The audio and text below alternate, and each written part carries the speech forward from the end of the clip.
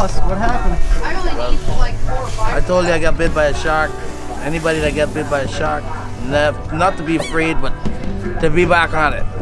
It don't make you afraid. It just makes you to be a little bit stronger.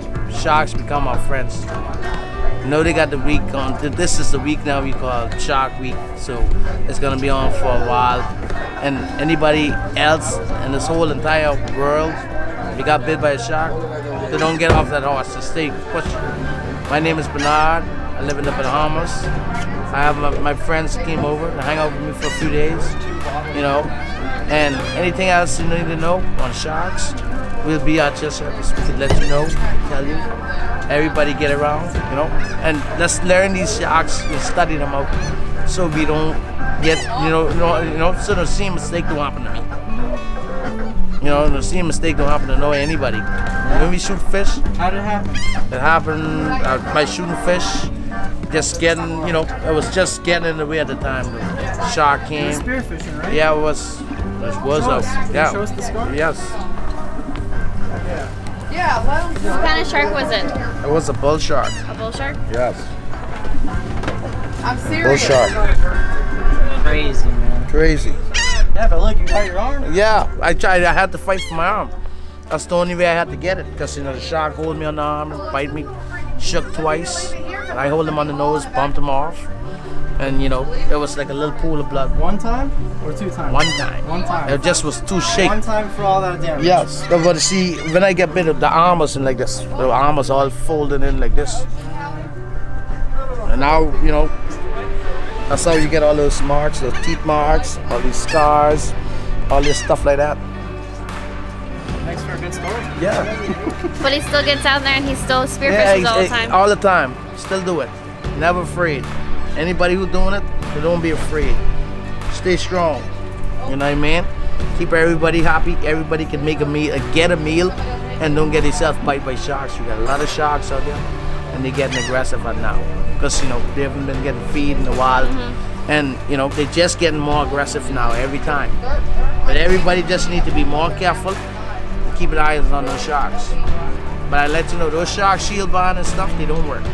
But the other ones with the long cable and stuff, they work, because you know why? I tried it out. I have encounters from all kind of sharks. I had a tiger shark swim behind me before, bull shark, reef, lemon, nurse shark. Hammerhead? I ain't had no encounters, no hammerhead though. I've seen a couple. We saw reef sharks today while we were diving. Yes. All right, thank you, Bernard. All right, buddy. No problem.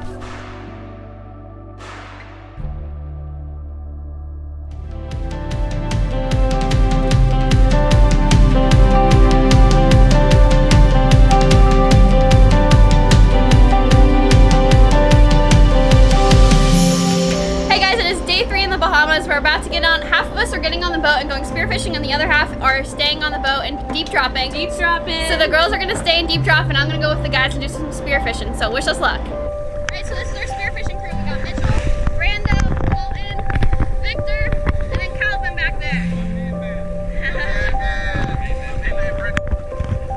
We're ready.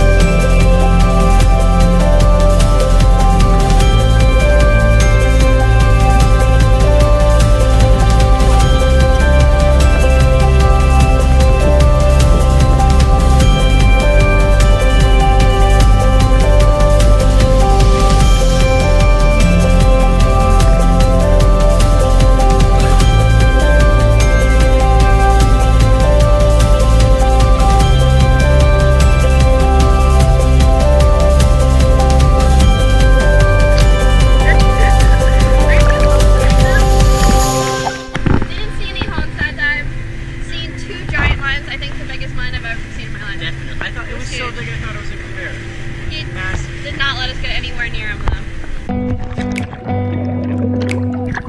Thank you, sir.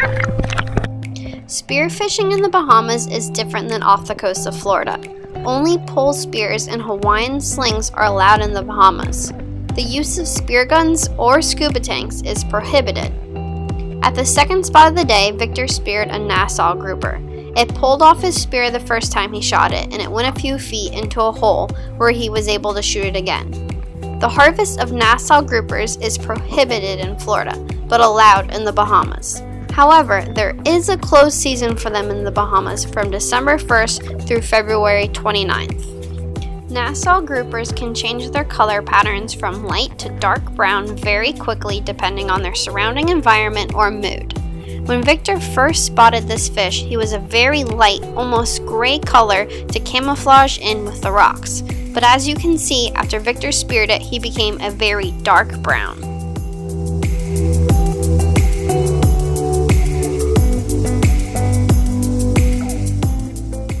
A lot of times while spearfishing, sharks will show up shortly after you spear a fish. Not only are they attracted to the blood in the water, but a lot of times fish will struggle like this mutton I speared did, and that also attracts the sharks and gets them fired up. The sharks aren't looking to attack you, all they're concerned with is the fact that you're holding an easy meal for them. Bernard, who told a story at the beginning of the video, was holding a speared fish when a bull shark came from behind him to grab the fish. The shark went for the fish and grabbed Bernard's elbow instead. He never even seen the shark before he felt the bite. But as Bernard said, there's no need to be afraid, just be careful and aware. The sharks are our friends. You should always be aware of what's around you while you are shooting fish and never be alone.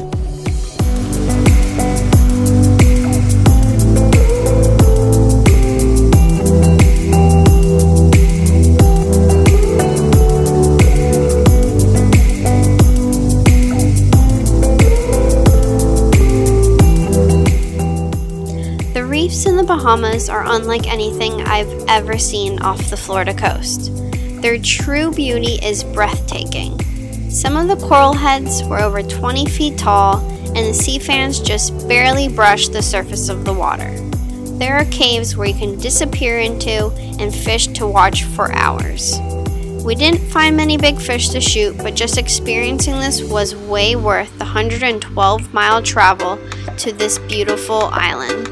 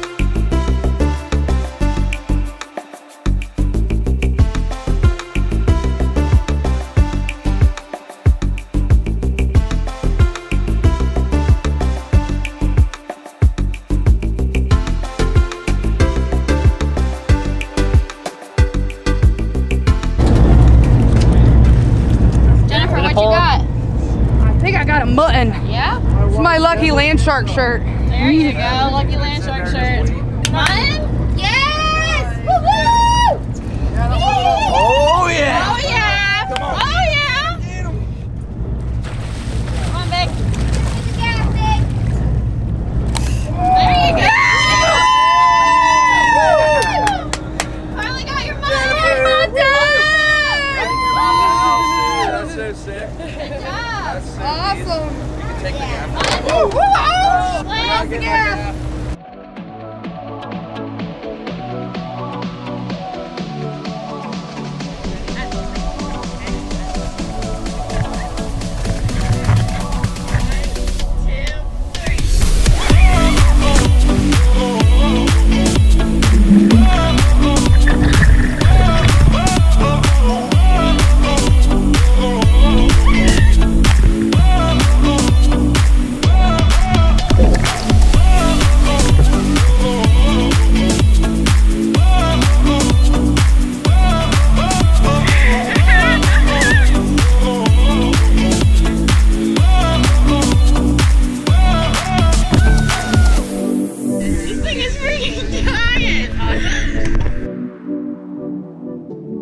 I'll tell you what, riding on a peacock, but getting to a paddle boat is definitely a first for me.